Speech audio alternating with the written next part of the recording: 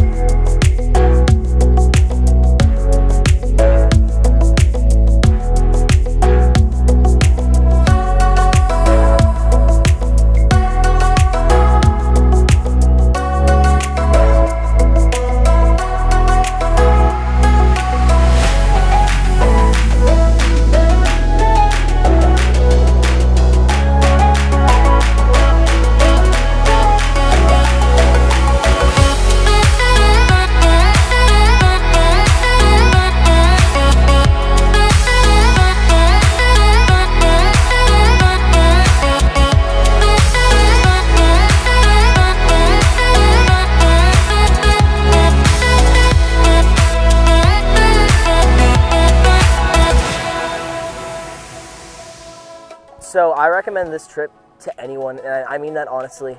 I think it's really easy to not want to do the apologetics trips because they seem academic, they seem out of our comfort zones, they seem mysterious and mundane, and they seem like something that isn't going to fill you.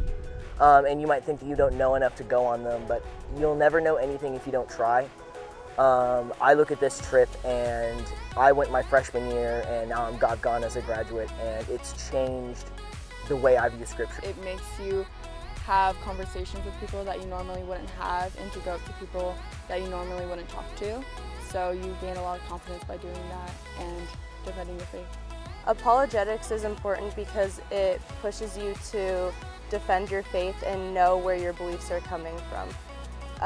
You can believe and feel all you want about God, but if you don't know the source of it, you're not knowing where this truth comes from. And with that truth, it opens you to a whole new world and many new aspects of God and how great He is. I can't stop this feeling deep inside of me. Girl, you just don't realize what you do to me. When you hold me in your arms so tight, you let me know everything's alright. I'm hooked on a feeling, I'm high on believing that you're in love with me. Lips as sweet as candy,